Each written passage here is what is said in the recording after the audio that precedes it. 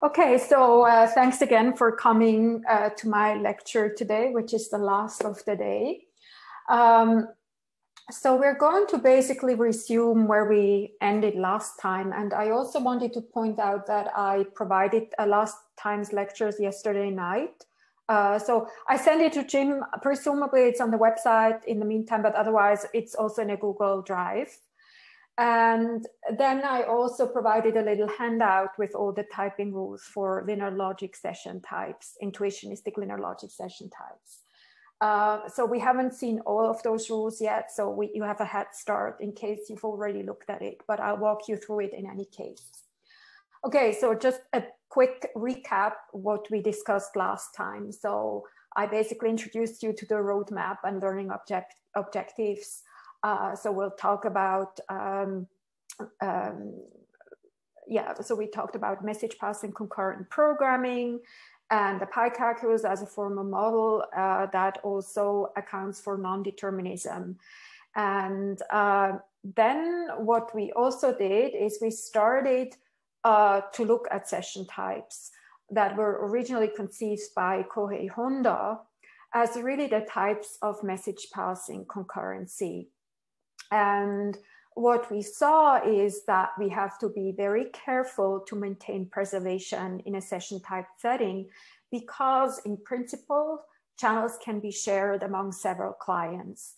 And that gives rise to non-determinism. And also as a result, we have to be careful. So without any provisions that we set up, type safety doesn't hold just like that. And basically, there are two extreme solutions if you want. One is to disallow aliasing from the get-go, and that's where we use linear type systems or some form of linearity. And I also wanted to stress that even though we're talking today or in this lecture series about linear logic session types, linear mechanisms are also employed in the original works by Kohei Honda and all the descendants. But here we're exploring a development that is really firmly rooted in logic, and that's something that we'll discuss further today. So the other extreme then would be to say, okay, there are some applications that need aliasing, and so we're not just going to prevent it or disallow it, but we'll support it, but we control it so that we can still make sure that we get all the good guarantees that we want. And in particular, so far, when we started looking into linear logic session types, we looked at an intuitionistic development. And today I also will explain a little bit more what it means to be intuitionistic in this setting. All right, so this is where we'll continue. So we plunge right in. And just as a reminder, so we have introduced the following linear connectives, where we have A tensor B, A lolly B, A with B, A plus B, and 1. And the first two connectives are the multiplicative ones, and they have the operational semantics of sending and receiving a channel. And then the next two connectives are the branching constructs that we have, where the external choice, the A with B, allows the client to make a choice, whereas the latter, the A plus B, allows the provider to make a choice. And we saw both those connectives actually here in the queue, where the queue allows the client to either choose the NQ label or the DQ label. In case the client chooses NQ, it has to send a channel reference of type A, and then the queue recurses. And otherwise, if the client chooses DQ, now the queue tells the client whether it's empty or not. If it's not empty, it will send DQ, basically an element that is stored in the queue. So it will send a channel reference of type A. Then we also have the unit for tensor, which is termination. And that's actually something that we haven't discussed yet. So we'll look at that later. Also, let me briefly remind you of this kind of a conceptual mind map that tells you how, what kind of typing judgment we use and how to read inference rules. So just as a reminder, here we have an intuitionistic linear judgment where we type the process term, so the program P, as indicating that it offers a session of type A along channel A, and it is itself a client of the following channels X1 to Xn that offer sessions A1 to AN. All right. And then we said that we use a sequence calculus-based formulation of the type system. So the basic reading of an inference rule in that setting is a bottom-up reading when we think about proof construction or type derivations. So type checking, basically. So at the bottom, we have the conclusion, above we have the premise. And typically the reading is that P is the current process term that we're executing, and then the continuation is the premise. And then we also saw that basically for each connective that we have in the linear logic, or for each type, we have a right rule and a left rule. The right rule is describing the communication from the point of view of the provider, and the left rule is describing the communication from the point of view of a client. All right. Okay, so these are the connectives that we covered last time. So we did actually quite a lot of things, right, last time. So again, just briefly, so we have the tensor right rule, tensor left rule. So this is channel output. So here the provider sends a channel Y along X. It has a Y in its linear context. And because of linearity, because we track ownership, we're no longer having access to that Y. The client, on the other hand, receives that channel and then has it in its continuation available. The implication, so the linear implication, so lolly is similar, just with the role reversed. So let's look at the internal choice.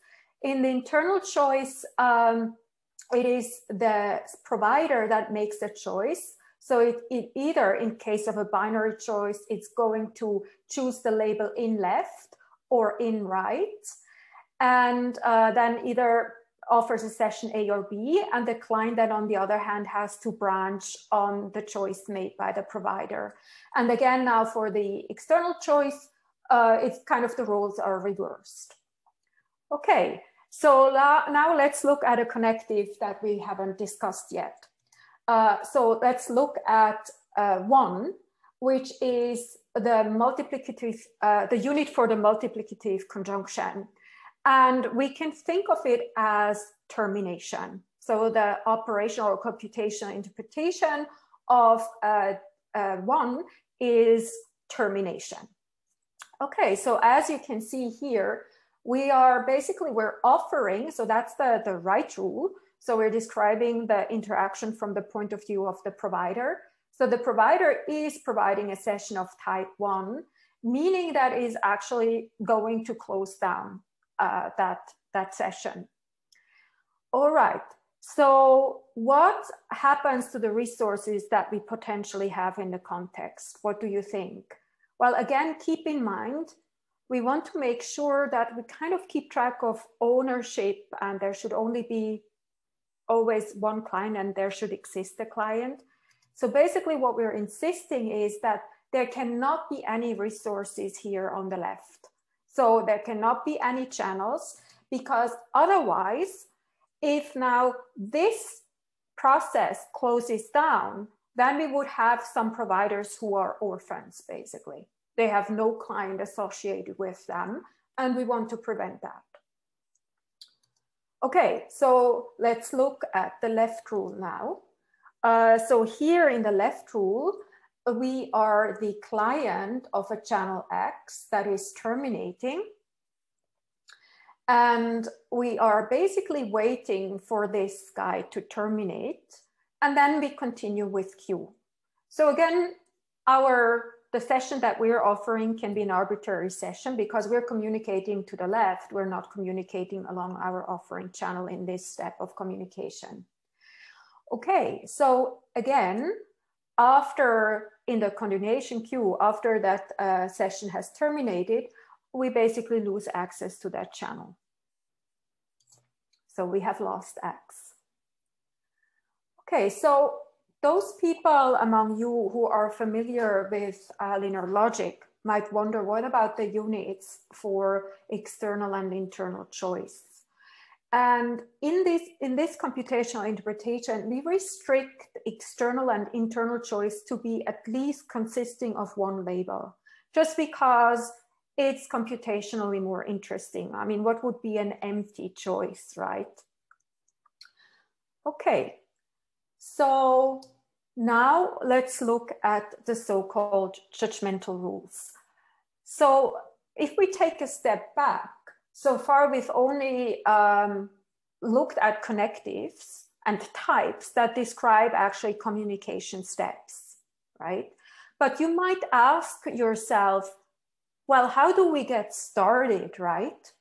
Because, well, we don't just start with a bunch of processes, but there also has to be a way for us to create processes in our system. And those kind of rules that don't communicate or don't describe a communication between two processes, they are so-called judgmental rules. And there are two such rules. One of them is called cut. So it has, in linear logic, cut has a special status. And in an operational interpretation here, in a session type setting, we interpret cut as spawning a new process.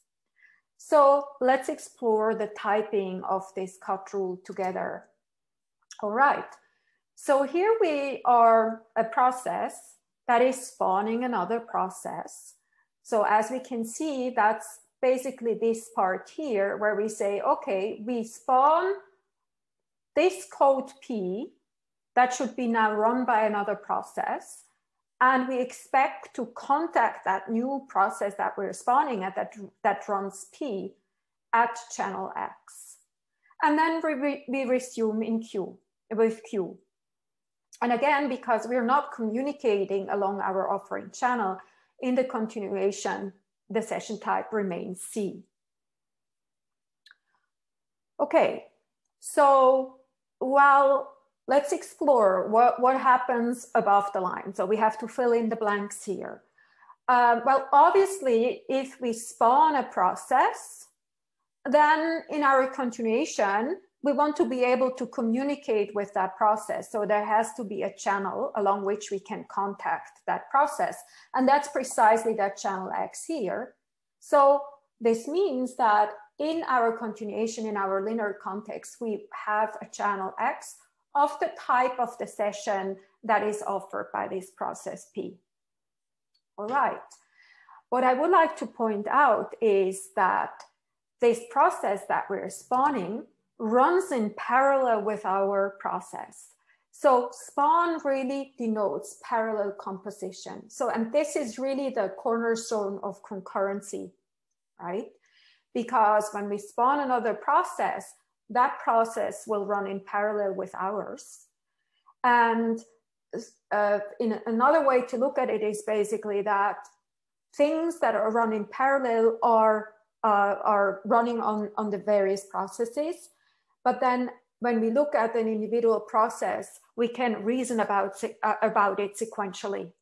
And the only ways of synchronization are by communication, when we exchange messages with another process. So a process might be waiting to receive a message from us, or we might be waiting, if we are using asynchronous semantics, to send a message to another process so that it's ready. Okay. All right, so cut is really where concurrency happens, where we introduce concurrency in the system. And in a pi calculus, that is basically parallel composition. It's usually P pi Q, denoted by that in the pi calculus. Okay, so now we have basically this other new process that we have spawned here above the rule.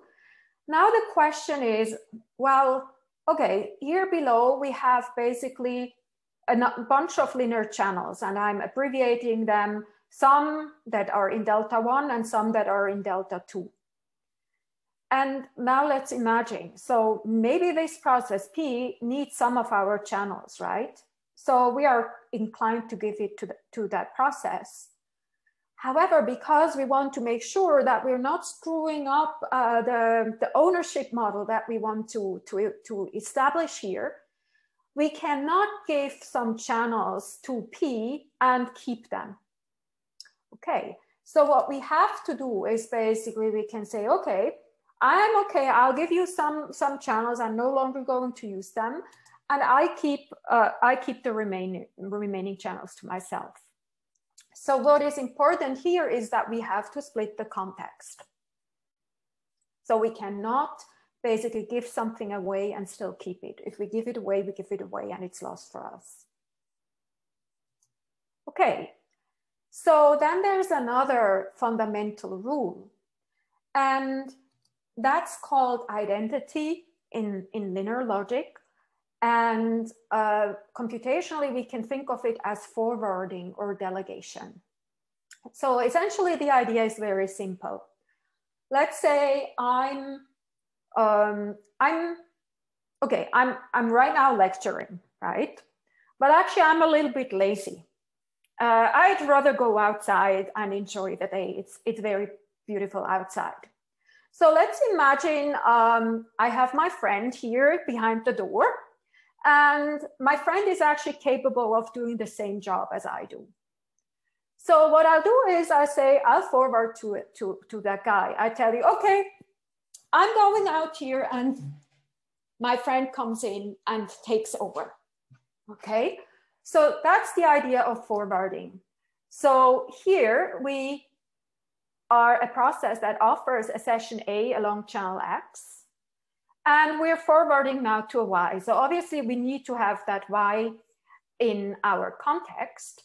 So here we need to have a Y that must exactly provide the same session as we do. Otherwise forwarding wouldn't work, right? So my friend that is going to step in for me has to be capable of exactly delivering the same lecture as I do. Okay, so now you might wonder, what about any other possible channels that this process is using? Well, again, we do not want this to happen, right? We have to insist that once we are forwarding and we're basically just going away or terminating and just handing over to the other process, then we have to make sure that there are no other processes or channels that we're still using.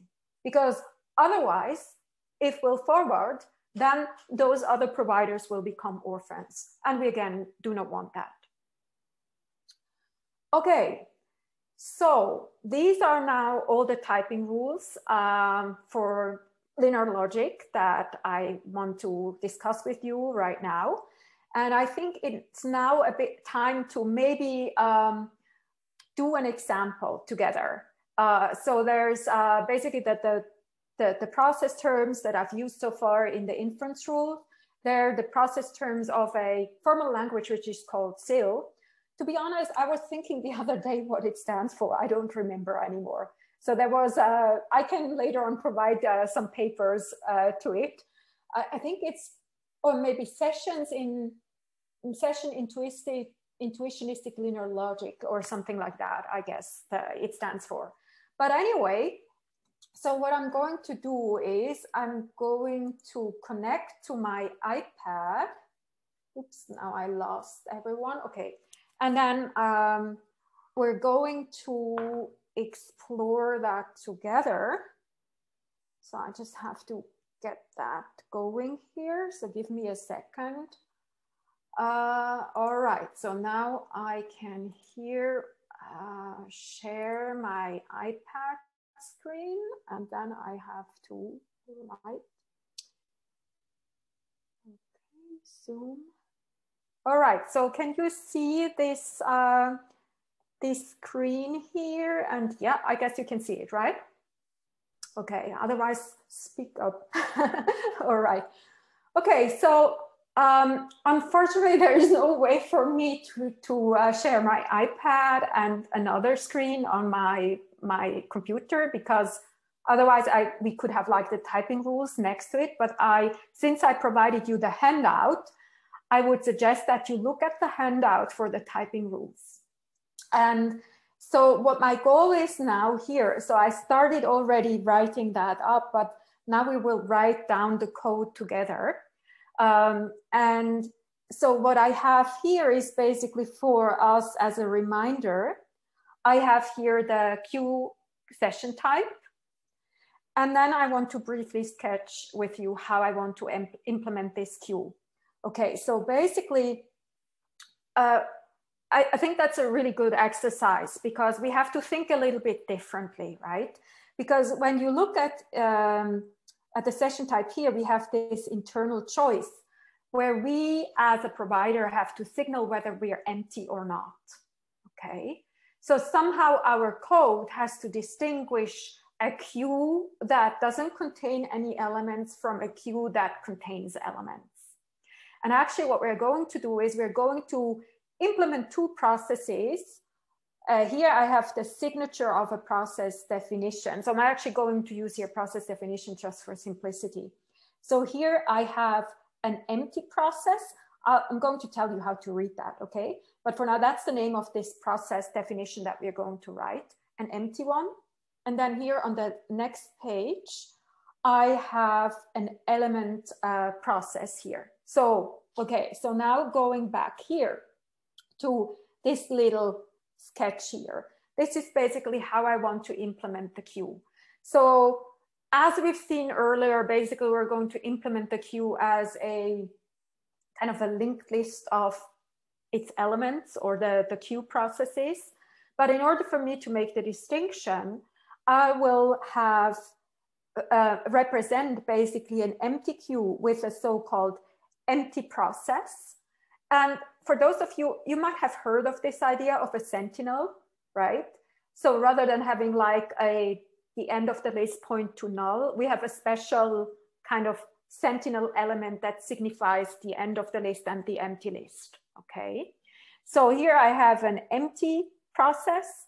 And then if the queue is not empty for each element in the queue, we have an element process, okay? And so here actually in this example, because the queue is polymorphic in a type A, so really in order to complete the picture, so basically now those guys will have a reference to another process, which would be the element stored in the queue. Okay, so these are all going to be of type A. All right. Okay, so now let's first try to write together the code for the empty process. So briefly, how to write this thing. So this is basically the signature of the process definition. And then after the sign, equal sign, we write the body of the process. So here is the name. And what we do in this language still is basically we separate the type definitions from the name bindings.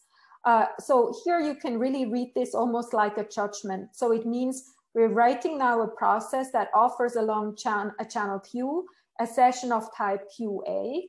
The name of the process is empty and its linear context is empty when it starts, okay? And then here we just have only the names, okay? So we offer along a channel Q, and the process name again is repeated. Okay, so let's now start writing the body here of this process. Well, okay, when we look at the session type, we see that the first communication that happens is that we're going to receive a message from the client. So the client is either going to send us NQ or DQ, which means when you look at the external external choice right rule, sorry, then you can see that we have to employ a case statement. Okay, so let's write that. So now here in the body of the code, we are going to case on Q. And then we'll basically have for each label a branch. So we could either receive the enqueue message, and I'm now letting a little bit space, or we can receive the dequeue message, right? So let's now provide the code in each case that we are going to execute.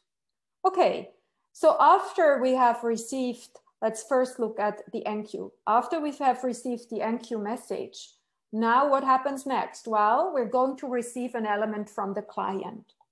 Okay, so now we have to say, okay, I am receiving along channel queue. So let me just write that code. So along channel Q, we're receiving something and bind that to X. Okay, so maybe also, or let's do that afterwards. We can have a look at the types, how they change. Okay, so now we have received that element. So we were an empty queue, which means that at this point, we just consisted of a process like this, the Sentinel process.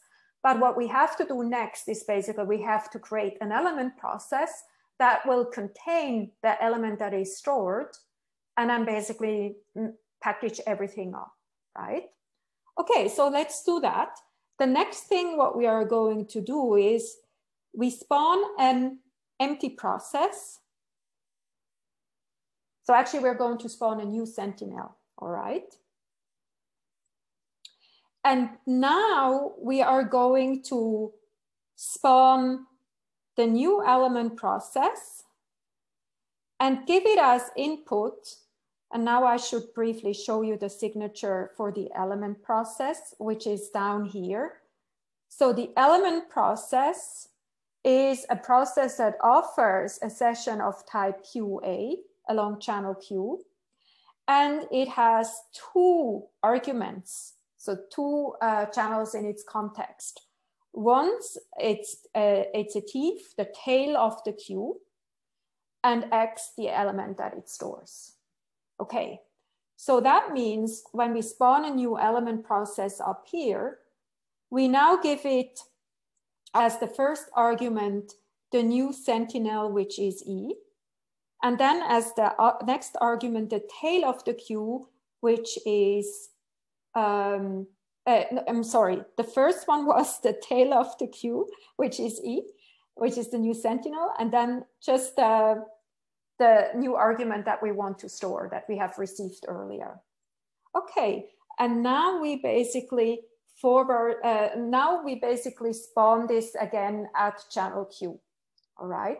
So what we've done is really, I can write that here to the left. What we've done is we transitioned from an empty process to one where we have an empty one and an element one, which now has access to X like this. That's what we've done, all right? So now let's look at the dequeue message. Well, when we receive the dequeue message, we have to indicate whether we're empty or not. Well, in case we were empty, right, we'll have to send the message none because we're still empty. So we're going to do that. And then what we have to do next is we have to terminate. So we are going to say close queue. Okay. So, all right. So I guess let's maybe briefly have a look at the types, how they change, right? So when we start out here, basically, the type of channel Q is QA. All right. So after we case on Q, at this point, what is the type of Q?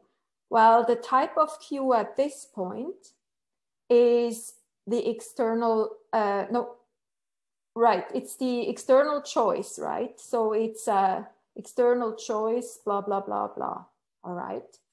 So after we receive the enqueue label, it's going to be, well, let me write the type after we've executed both statements here. So after we receive the enqueue label and then we do this receive, So at this point, the type of the queue is, again, maybe I should also, let me write the judgment. So we have here, and I'm going to also make some room here. Oops. All right. Okay, so here Q is going to be of type QA. But what is interesting is also that after this receive, we have now a channel XA in our context. Okay, and I encourage you really to go through this and go through this exercise and think about at every point in time what's in our context, what are the types of the channels, and also what is the type of the offering channel. And you look at the typing rules.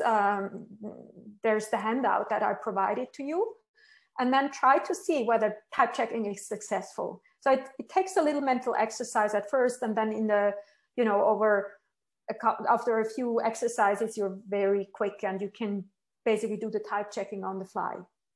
Okay, so now let's look at the case where the queue is actually not empty, and let's briefly go through that code also. Okay, so again, so the only difference is that we now have a tail, which is the remainder of the queue, and an element, the X, that is that we are storing. Okay, so again, because it's an external choice, we have to first case on our offering channel, case Q off. All right, and then again we have two cases to distinguish. Either we receive an NQ label, and then let me maybe scroll up a little bit, and then I write here the DQ label. Oops. DQ label. All right, so let's first fill in the NQ branch. All right, so again, we'll receive a new element, right? We receive and we bind that to Y. And now we have to figure out what to do with it, right? So going back to our figure up here, remember that we decided to basically DQ from the front and to NQ from the back, okay? And we have to do it this way because we are in a linear system, because there is not the possibility to have basically a pointer to the front and a pointer to the back of the list, because that would violate linearity, okay? Because here, this guy would now have two incoming edges, okay? So that's why we basically have, what we have to do is, if we NQ a message or an element, we'd have to basically pass it down the list until it hits the empty element. Okay, so what are we going to do after we've received that? Well, what we are going to do is we are going to send our tail the NQ message, and then we are going to send to our tail the element that we've just received, okay? And then we are just going to recurse.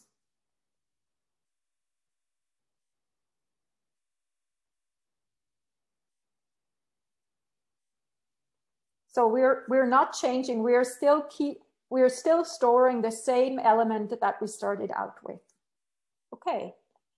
So what if we are receiving a DQ message? Well, of course, we have to signal whether we're empty or not. So obviously we're the element process indicating that it's a non-empty queue. There's at least one element. So we are going to send the message sum. And now we'll have to basically DQ the element, right?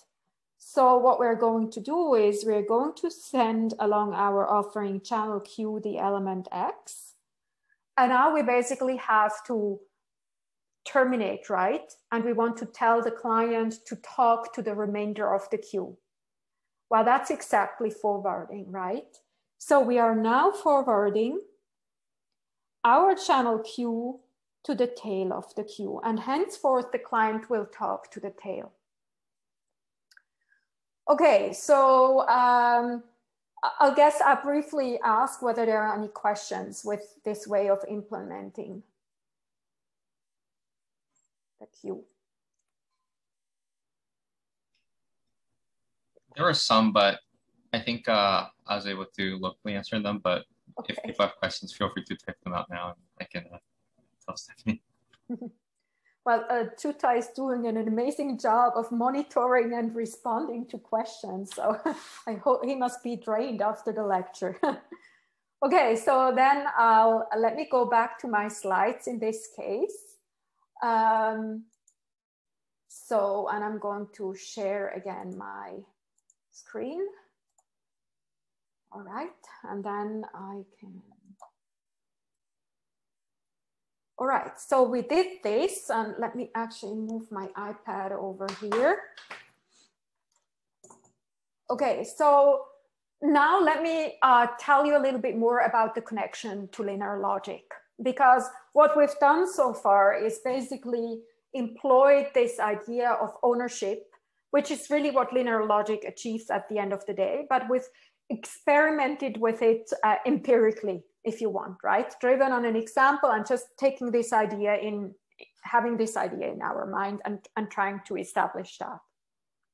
Okay, so, but actually there's more to it, because I made a big deal of saying like these are logic-based session types, right? Linear session types.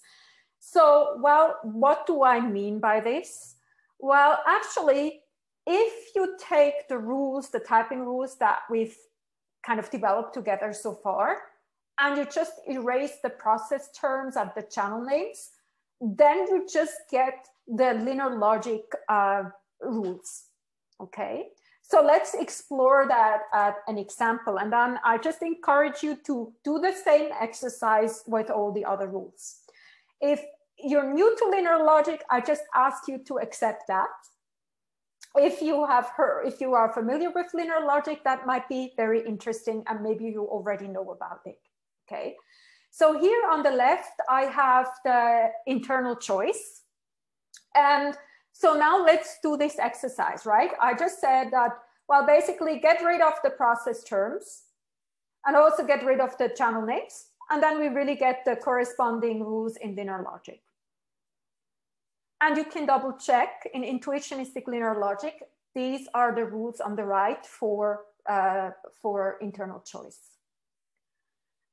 Okay, so what I would like to point out is that so far in the development, I used basically so-called what is in the pi calculus referred to, now I have to not screw that up, I think it's called free output, okay?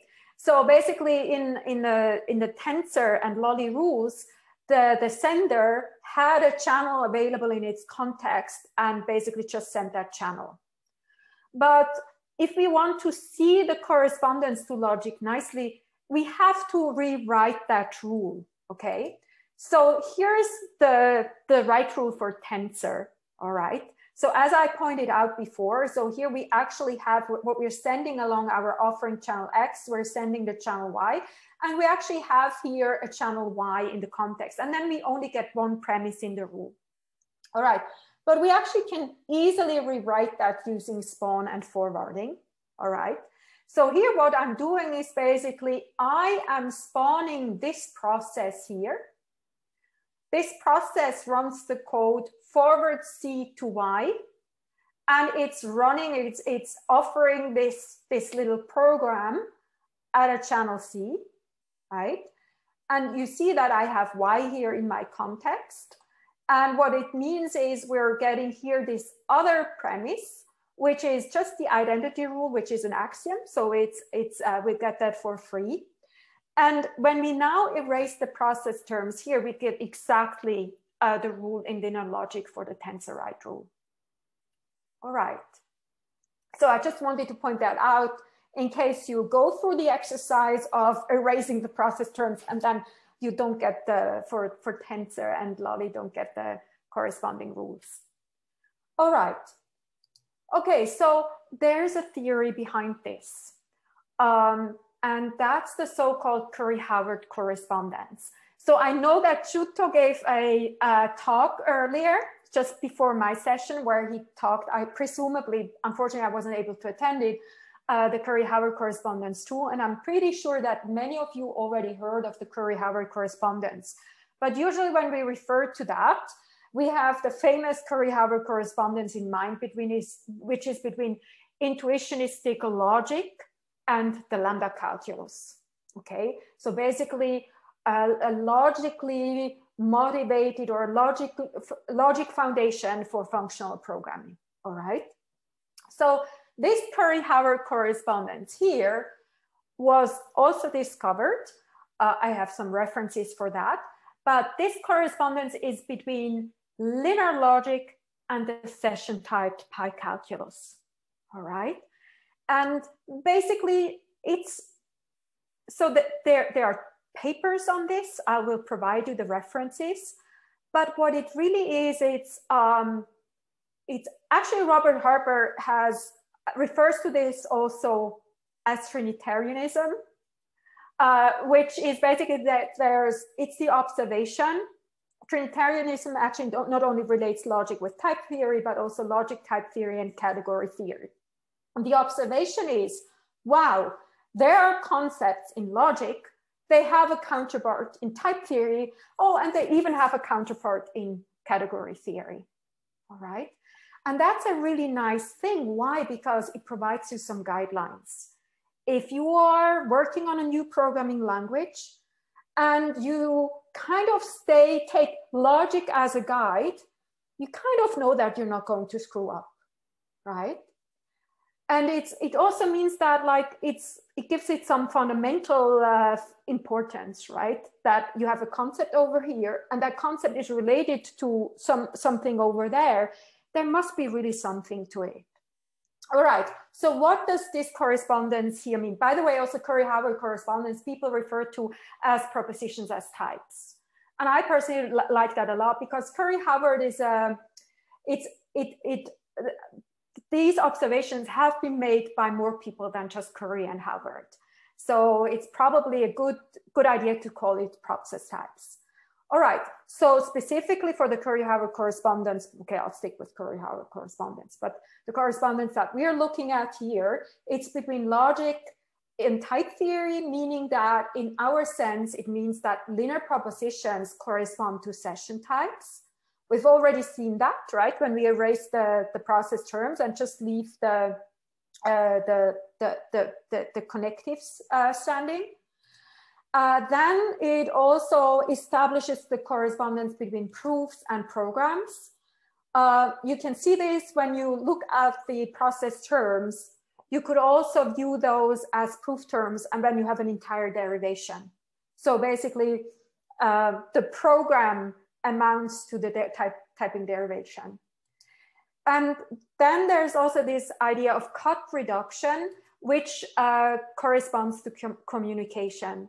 Cut reduction is a concept I'm not going to go into. I'm happy to provide references, pointers, but it's a local validity condition of a logic. And you can see that when you look at the cut reduction for each connective, basic cut reduction brings the left rule and right rule together. You can see that that corresponds to one step of communication. Okay, so now the promised citations. So this correspondence was first discovered by Louis Girish and Frank Fenning, and that was at the Concurrent conference published in 2010. Louis and Frank have worked out this correspondence for intuitionistic linear logic. So their correspondence holds true between intuitionistic linear logic and the session type pi calculus. Phil Wadler then later in 2012 at the ICFP has established that correspondence for classical linear logic. And so I referred you to those papers and I'm just remarking here now that in this presentation and kind of that line of work that I'm presenting here will focus on the Curry-Howard correspondence between intuitionistic linear logic and the session type high calculus. All right. So you might wonder now, what are really the benefits? I said, well, it's a nice thing, right? It's like a good, it's like a moral compass or like a conceptual compass, right? Can I interrupt for a question? Sure. Cut reduction is not the same as cut elimination, as in Gensen's hop steps. Is that correct? Yes, but basically in the cut elimination proof, you use cut reduction. Okay. All right. If people, I can give references if people want to know more. But cut elimination is also interesting because it kind of, it's like when you have cut elimination, you also get deadlock freedom. Okay, just for free. Okay, so so let me be a bit more precise about what the benefits are, basically what the benefits of linear logic are for programming. All right. So basically, we've already, when we devised the typing rules, we were very careful about treating, basically employing this idea of ownership. So, well, linear logic can be viewed, or some people refer to it as a logic of resources, and we'll now inhale that a little bit meaning. But what the good news is that you already have seen all of this. I'll just provide you the term, and then you can show off with your colleagues and drop those terms, all right? So linear logic is referred to as a so-called substructural logic because it rejects the certain structural rules, okay? So when you have a hypothetical judgment, the notion of hypothetical entailment, there are some basic properties that you want to hold true. And the structure rules are those rules that make sense in a lot of logics, all right? Any logic will always support reflexivity, right? But then there are some other structural rules that can be up for grabs. So those two in particular, there are two rules in particular, which actually linear logic does not support, actually rejects it, doesn't want to have it, all right? And these are weakening and contraction, all right? So let me show you what that means. Well, if we define a logic or we have like a type system, then we can, if we want, support weakening and contraction, either as explicit rules or have it so-called admissible. So we basically built it into the type system. And I'll show you also how that looks like. All right, well, okay, so you might wonder, oh gosh, now she's showing me those rules. I have no idea what that means. But there's actually a very simple way to read those. Okay, so what does the weakening rule on the left say? Well, as you can see, we're now, again, using the sequence calculus interpretation. We read it from bottom up, and we're going to read it as a process, all right? So essentially here, we have currently access to a resource A, but we don't have it anymore in the continuation. But basically what weakening licenses us to do is to drop a resource on the floor. We're not consuming it, we'll just drop it and continue. And in linear logic, we don't want that, all right? Contraction, on the other hand, is a way for us to duplicate a resource. So as you can see here in the conclusion, we have access to an A, and then we just say, oh, well, I'm just creating another one. And in my continuation, I have now two. Okay, so what does that give us as a result? If we do not permit weakening, then we are guaranteed that every provider has at least one client, right? Because if we were allowed to do that, then we would have orphan providers, okay? Well, without contraction, we have we cap it now on the other end. We'll make sure that every client has at most one, every provider has at most one client, right? Because if we were allowed to do that, for example, in Spawn, we could keep some channels and give them also away to someone else. Okay, so in summary, and that's a slogan you hear very often, it's this exactly once. So it means that every provider has exactly one client. As a side note, you have heard certainly of affine logics. Actually, Rust has a affine type system, and Suarez will tell you that that caused quite some headache for him because he wanted to enforce linearity by typing, all right? Okay, so what is an affine type system? An affine type system is a system that does not allow contraction, but it does support weakening. So that means that we can create aliases, but we can simply drop a resource on the floor. We don't have to consume it. Okay, so let's briefly revisit some of our typing rules and see in the rule where we can identify the absence of weakening and contraction. All right, so let's look at this rule, which is the right rule for 1. So we're terminating.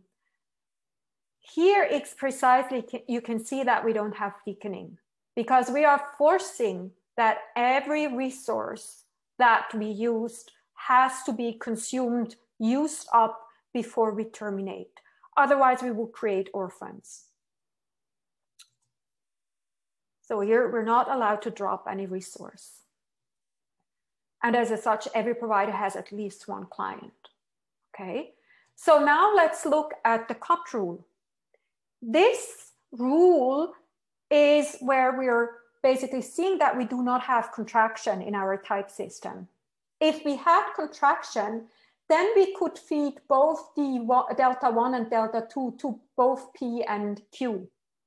But because we don't have contraction, we have to basically split the context. We're not allowed to duplicate any resources. And you can really think of contraction as the rule. If contraction is allowed in our type system, that's the thing that creates aliases. Okay, so we have a new term for aliasing, right? It's all due to contraction. Okay, and so now basically that makes sure that every provider has at most one client.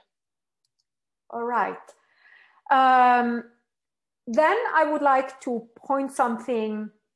Well, I'm going to say the same thing again, but now we're exploring what are the consequences of not having weakening and contraction for the runtime structures that we create when we execute the program. Okay, as a matter of fact, so we saw that a session type program will result in a bunch of processes that execute and exchange with messages, right, along channels. So we have basically, in principle, a graph of processes at runtime. That's our program, all right? Well, what happens is now that we do not have contraction and we don't have weakening, so we enforce linearity. As a result of this, we get a tree at runtime. So our process graph forms a tree. So it's an acyclic graph. Okay, and that's actually important, and why we'll see next. But let me briefly point out to you that if we have an intuitionistic linear type system, then our tree structure is directed, all right? That's the difference to classical linear logic in terms of the runtime structures. So let me explain to you why it's directed.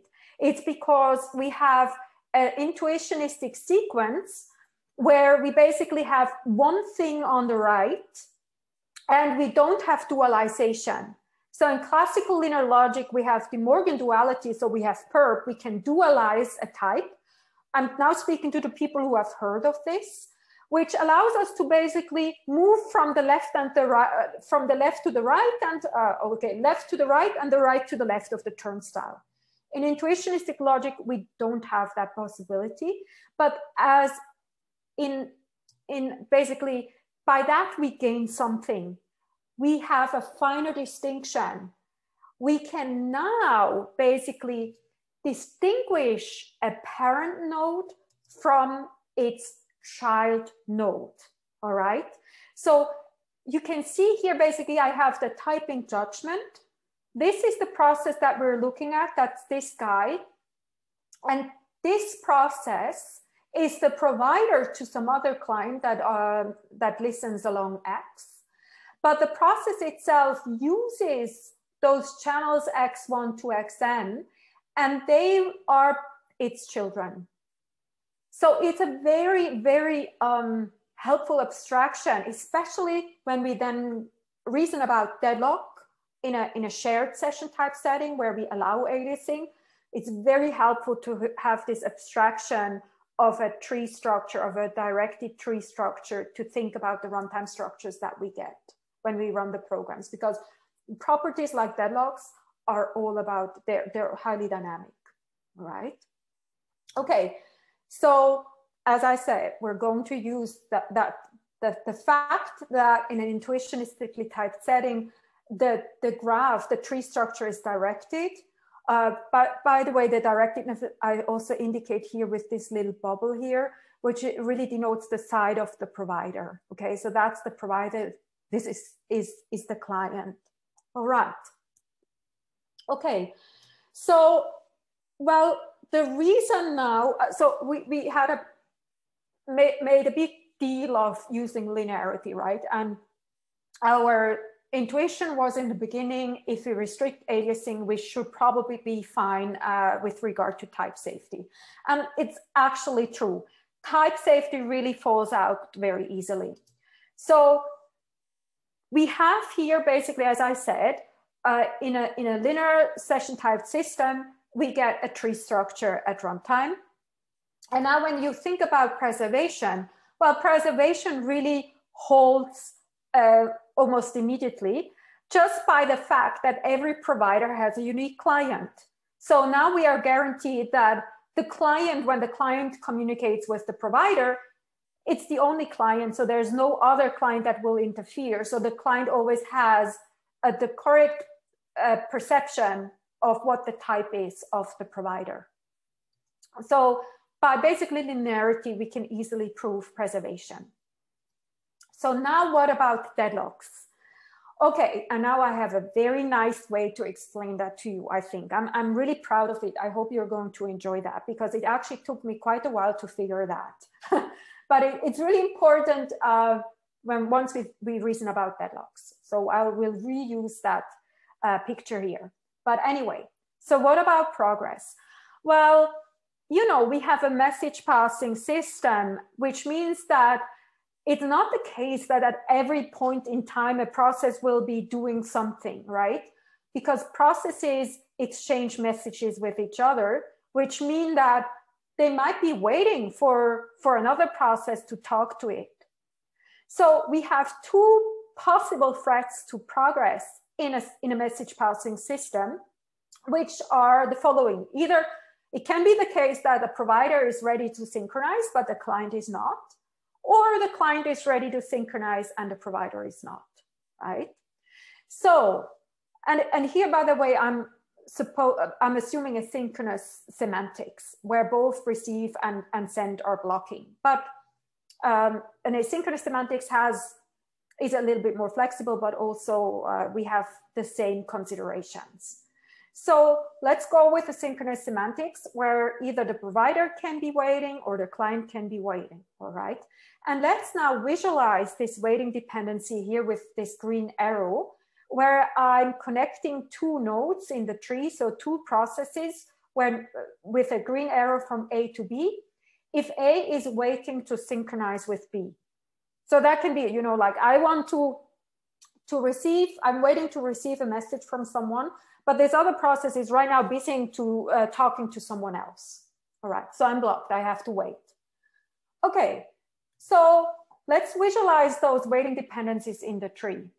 Well, as you can see, there's actually no way that we can ever form a cyclic dependency, waiting dependency, because those green arrows denote synchronizations that go along linear channels. So the linear channels are the edges in the tree structure, and there's no way for us to close a cycle just by going along the edges in a tree. Okay, so progress in a linear session type system based on logic, we need special properties with regard to cut, but anyway, a logically motivated linear session type system will be deadlock free from the get-go. Okay, so now let me introduce you to some way of how we can formalize that a little bit. So that if you go to research papers and look at them, that you kind of understand what's going on. All right. So, well, you've heard presumably in the lecture by Robert Harper about type safety. And I'm sure that many of you are to some extent familiar with it. But really at the end of the day, what type safety is, it expresses basically a coherence between the statics that we develop for a language, so the type system, and the dynamics of a language. And the dynamics describes basically how programs transition. So it mimics the execution of a program. It's a formal model to reason about the execution of a program. And so a type safe language basically says, well, well-typed programs cannot go wrong. All right, so now we have to figure out how to state that precisely in our message passing context, because if you have been exposed previously, it's probably more in a functional / imperative language. Okay, so in order to do that, we first have to define the dynamics of our language, which we haven't done yet. So briefly, let me explain you what kind of formalism I'm using or what kind of techniques I'm using. I'm basically going to use multi-set rewriting rules, and they have the following form. So, well, we have to basically capture how a runtime structure changes state. I mean, transitions from one state to the next one, right? And our session type programs yield a bunch of processes at runtime that actually, as we know, form a tree. And we can express that basically, we kind of abstract that by abstracting a process with this predicate proc. I actually have some animations for this, so now I have to be careful before I go ahead and explain everything without animations. So basically, the way how we read those rules is we have here this left arrow. It says we'll take the pre-state here and rewrite it to the post-state here, okay? So we actually only describe what we're changing, and anything else we leave unchanged, okay? So that's a very convenient way of describing a change locally. So really, we have a bunch of processes. So we have a bunch of those proc predicates. But in a transition, we're only describing those who get transformed. Okay. So here on the left, we have basically the state before the rewrite.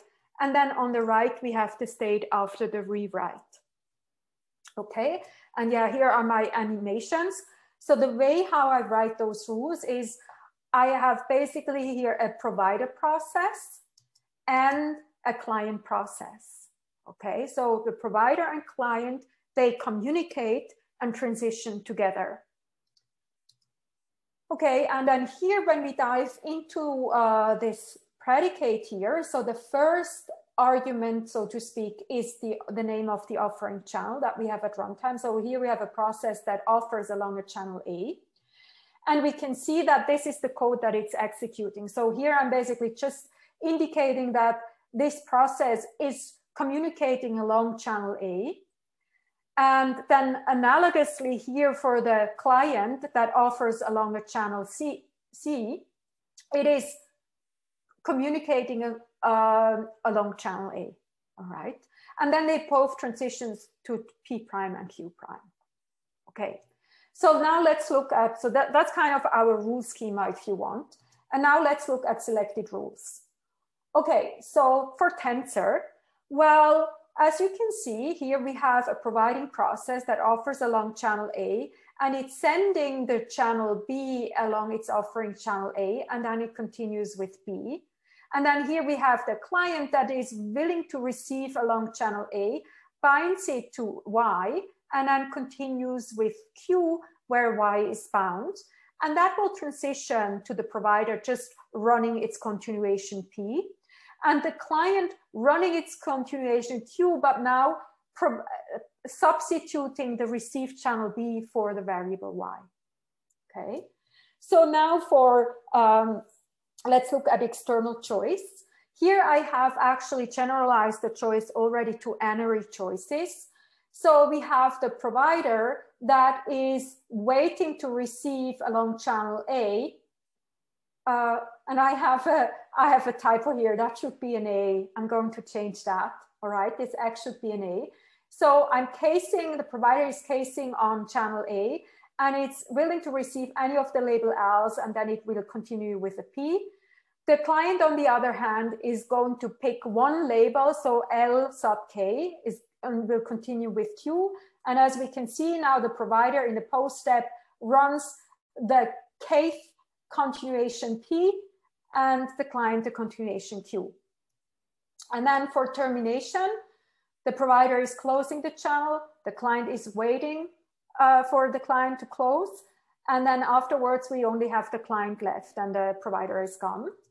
Then for cut, we have a process that is spawning a process P along channel X. And now in the continuation, we have a new channel A, a process that offers along that channel A and is now running P with the channel A substituted for the variable X.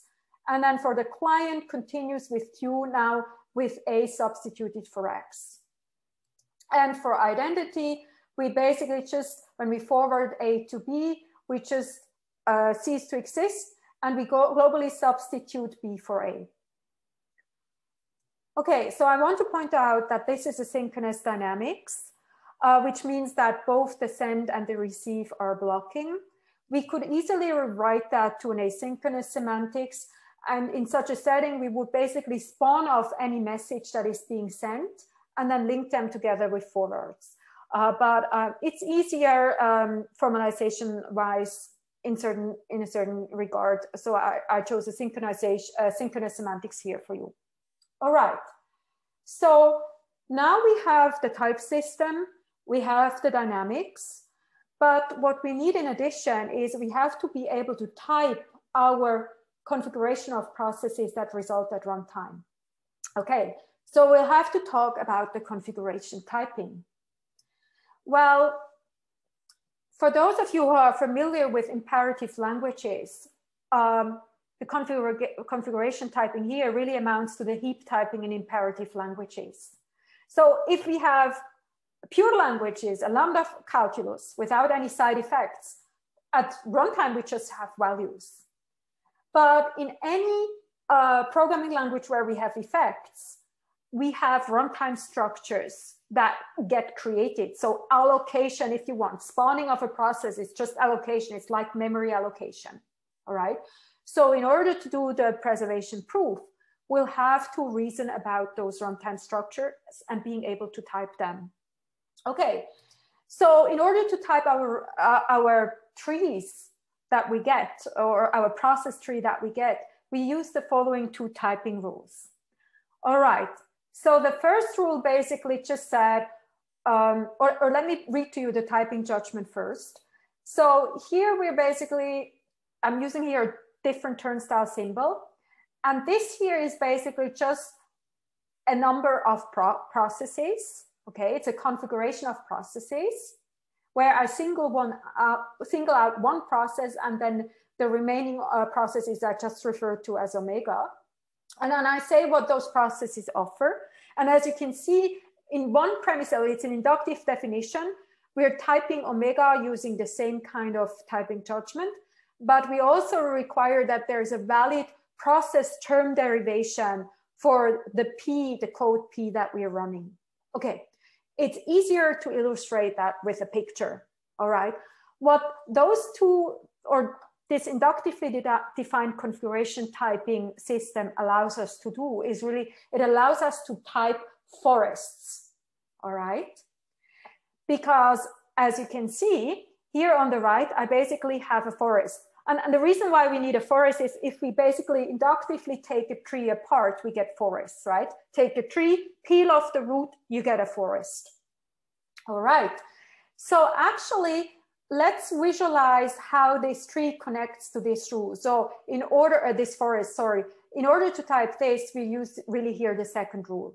So actually, as it turns out, this here really amounts to the omega that we have. And this process here is that guy over here that we have.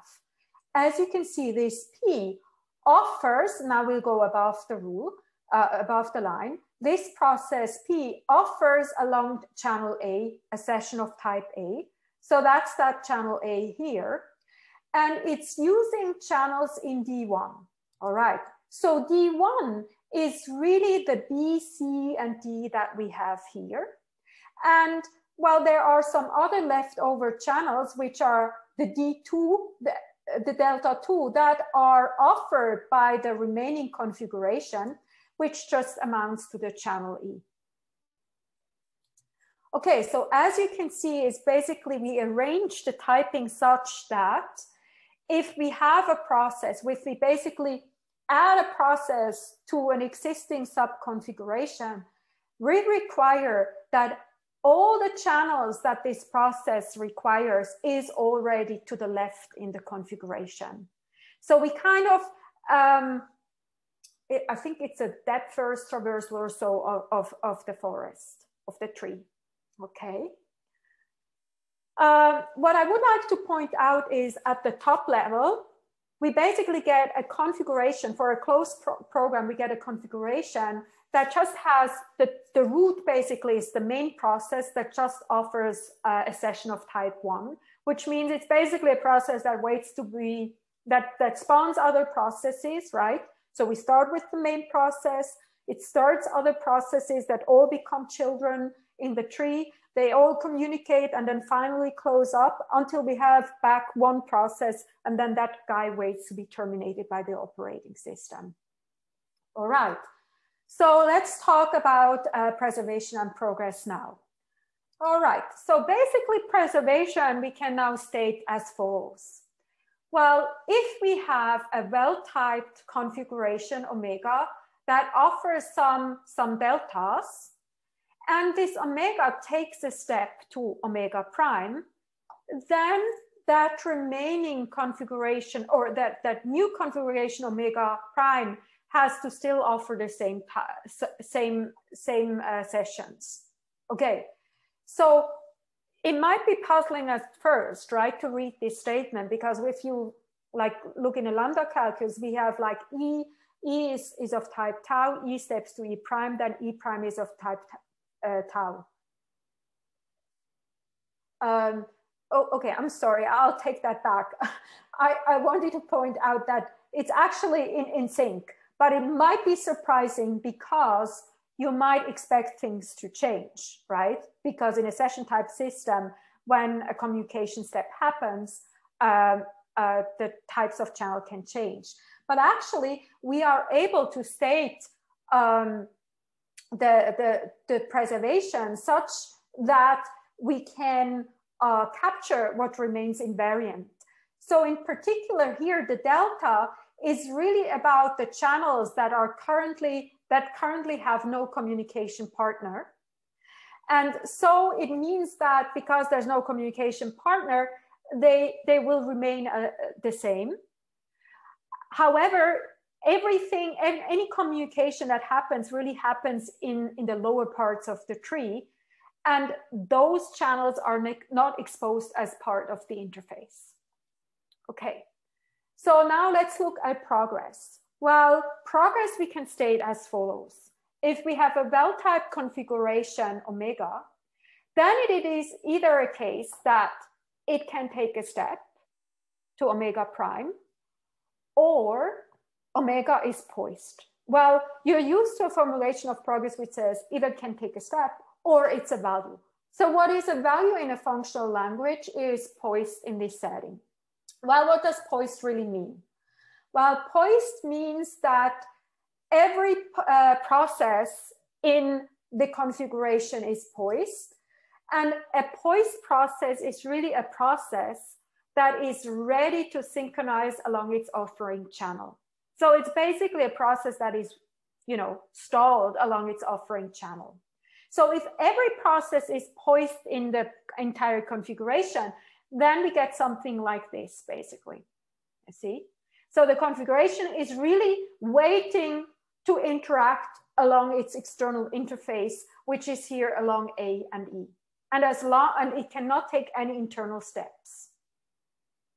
Okay, so let me take stock. I have some more material, but time is up. So let me just take stock.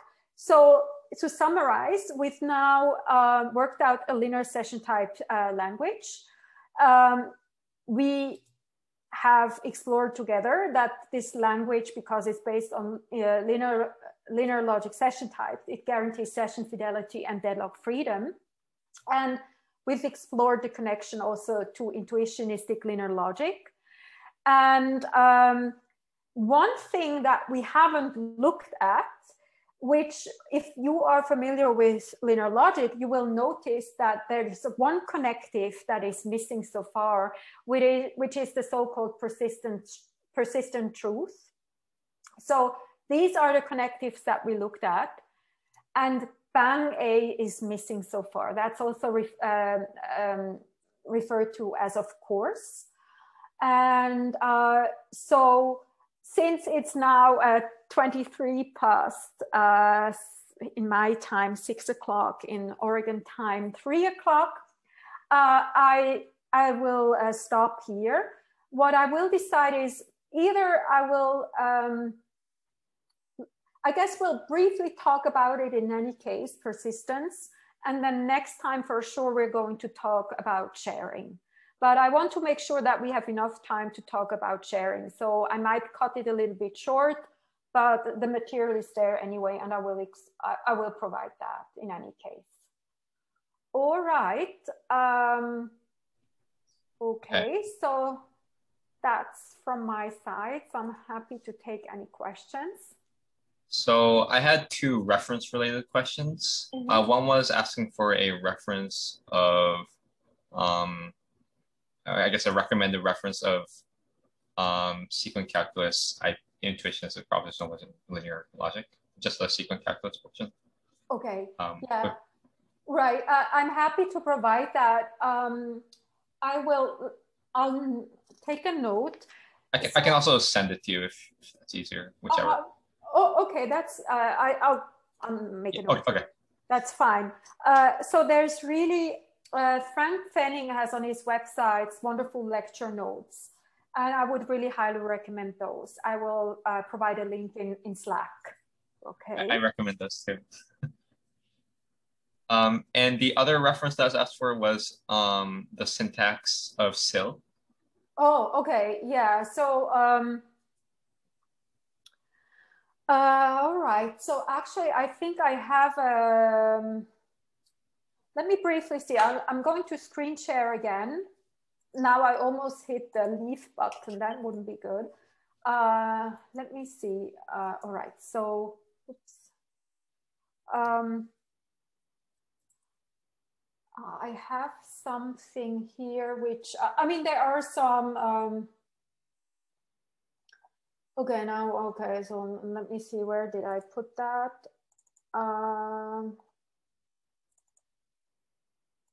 I have this, I did that, right.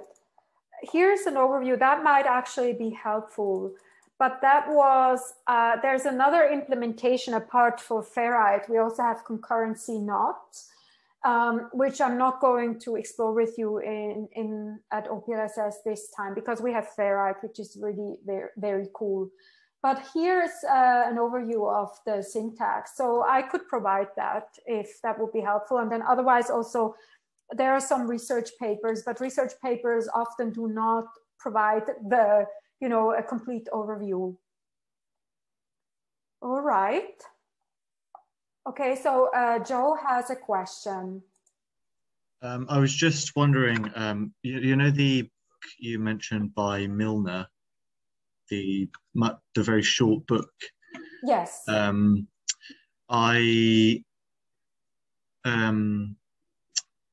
wanted to check like the table of contents for it, but like the Google Books just has like a bunch of Roman numerals. How much of that overlaps with kind of just the session types aspect of what we're covering, or is it just the pi calculus? It's just the pi calculus. Yeah. Okay. But it's actually, to be honest, so basically it's very helpful. I forgot. So there's some sections which you might choose to skip, if I may say so, depending on what your use case is. But yeah. I would recommend to look at kind of the pi calculus basics, and also by simulation, strong, weak. It's very short, but still appeals to intuition. But it's only pi calculus, so it was really Koei Honda who introduced session types. Okay, so is there a good reference for the introduction of session types, like a good book or good okay, kind of... yeah, that's a good question. So there are various families of session types, all right? So the original session types introduced by Koei Honda, and then also there's been lots of work since then. People, kind of the key people in this area are Koei Honda, who sadly died a couple of years ago, but he did a lot of work also with his wife, Nobuko Yoshida, and she's still very active. So basically, all her descendants, there's a lot of work. Those session types there are differences. There's not this clear correspondence to linear logic. There are differences in how you program in it and what the expressiveness is. And then there has been this line of research now building on the Curry-Haber correspondences. So the line of research starting with Frank Penning and Louis Kairis and descendants in the intuitionistic setting. And then also Phil Waller's kind of work, and then follow-up work in the classical setting. And as such, it's really that makes it difficult for someone learning about it, because you almost have to make a choice what you want to get started with. I think there is a good kind of tutorial article by, I think, Vascos Vasconcelos, just generally about session types, but more, I'd say, in the flavor of Koei Honda's session types. Yeah, it's just, I guess, obviously, concurrency on its own is so vast, it's hard to navigate, isn't it? It kind is. Of work out where you're going. Yeah, right. So you can also feel free to send me email later on if you have questions. I'm happy to provide further references. Okay, thank you very much. Sure. I have two more. One's a little question about, I guess, asking for some intuition on why we cannot have cycles in the linear setting. Yeah. My only response was like, look at the rules essentially. So I'm not sure how to go beyond that. Do you have any other interest on that? So there are different answers to that. So if you have a linear logic that is based on if you have session types, linear logic session types, they're based on either kind of the Curry-Haber correspondence in the intuitionistic setting or classical. You get deadlock freedom follows directly from cut elimination. So if for those logics, you have a cut elimination proof. However, what I would like to point out is that those logics do not support recursion. So there are no recursive types, which means as soon as you want to kind of have a session type language that deals with practical examples, you probably might end up using recursion. Well, there's a way to You can do a lot with replication, which is bang, of course, that we haven't, that I just wanted to start talking about, but still it's not the same. So in a setting like this, the no cycle, so the deadlock freedom really follows from the fact that we get a tree structure at runtime. So let me briefly share again that slide. So where's that? That I think was here. Yeah. Okay. So what I'm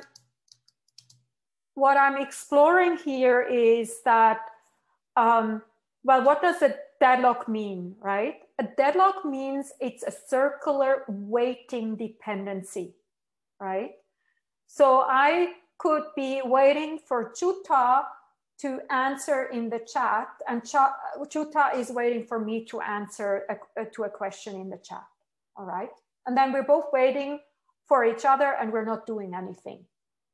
Okay, so basically at the core is the idea of waiting for something to happen, right? We're not doing anything right now, we're stalled because we're waiting, okay?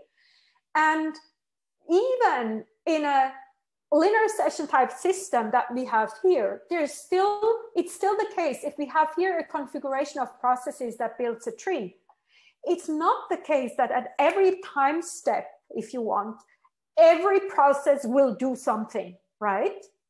Because, well, they're communicating with each other, and it might be that this guy down here wants to talk to its parent, but the parent is right now talking to this guy over here.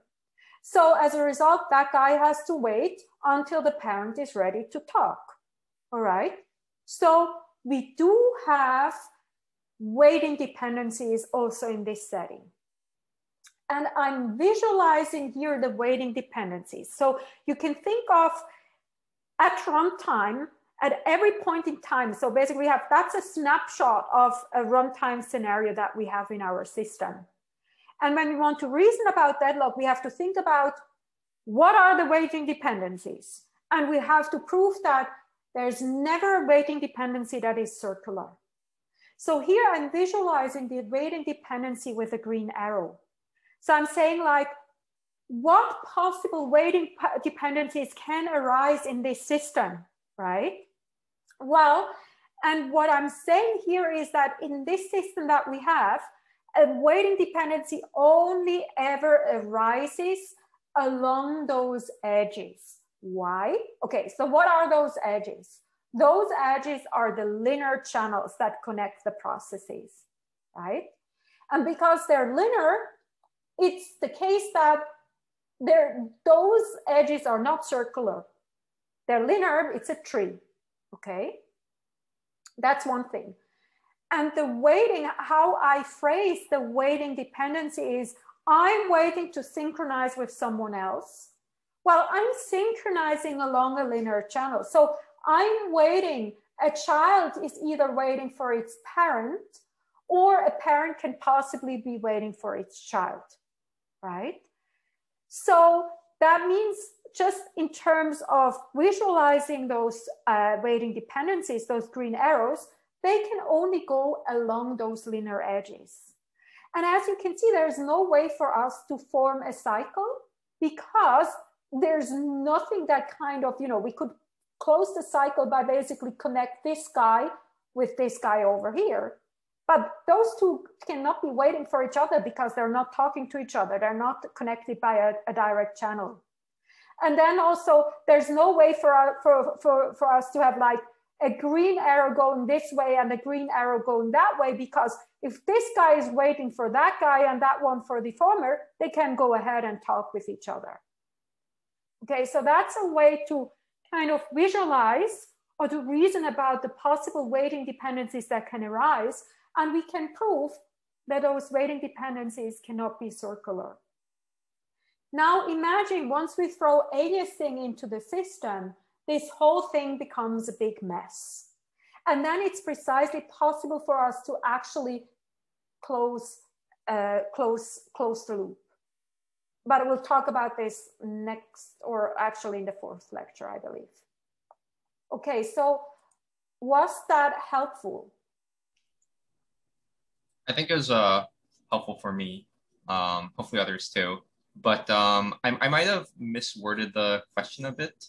Mm-hmm. I think the question also had a little more fundamental detail on more about how do we know that a tree is, it is a tree, I guess. How do you know that you can't have, say, 2 channels that are providing for each other? Right, because we don't have weakening and contraction. Uh-huh. That's really the key. It's really contraction. No contraction is really important, because then we always have to split. So think of this way. No contraction guarantees that there's at most 1 client, right? So we basically have ownership, and that's exactly a tree, because every child has exactly 1 parent, or if you want, at most 1 parent. That's a tree data structure. So you can see the chat right now, right? Mm-hmm. There's an example of that code that Gilamed, sorry if I'm pronouncing your name. Mm-hmm. So the second one, we cannot forwarding is always the offering channel to something that we have on the left. So the Q code, wait a minute, no, I read it wrong. So here the P forwards Y to X and Q forwards X to Y, okay?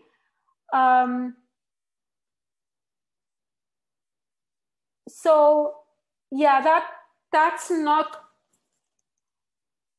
so it cannot be, what cannot be the case. So let me see about that. I have to think about that.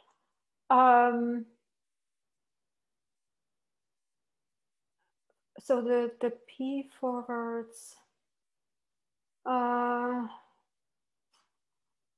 P forwards Y to X. Right, that would be that, you can't, that basically is that isn't a tree structure. The connectivity here is not working in that example.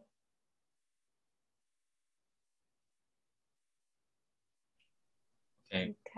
I'll wait like a couple more seconds in case there's a follow-up. And people can, otherwise, I think people can unmute themselves and go ahead if they want. I think it has to do with the naming, because like here we are giving it an explicit name, so it depends on how we assign names.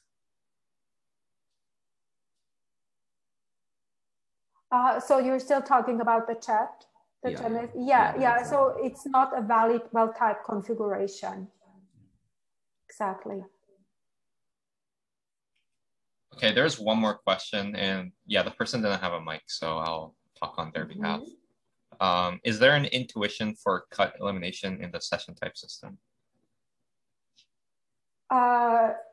Okay, so the intuition is basically that we find, well, there are different ways to put it, but one way to put it is basically, you can think of cut elimination as a terminating algorithm that pushes, so it applies cut reduction steps, and cut reduction steps are communications.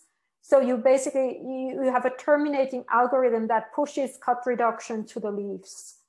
So that means it's a finite sequence of computation.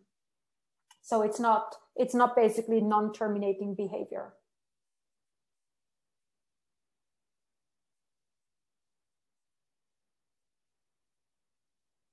And I also should point out, because I mentioned that basically cut elimination fails when you add in recursive types. So there is work by Sam Lindley and Garrett Morris, I believe. The paper is called Talking Bananas. And something more is in the title, but I love the Talking Bananas part. That's what I remember. Anyway, and they add in greatest and least fixed points. So basically inductive and co-inductive types. And and if I'm not mistaken, they have like a terminating behavior for that calculus. And then there's the thesis work by Farsane Derakhshan, where she explores basically coming from circular proofs, where she adds in least and greatest fixed points and a validity condition. And then you get basically a strong progress result. So it's a form of cut elimination in that setting. But that imposes restrictions. You do not have generally recursive types. And so yeah, I guess that's as much as I want to say.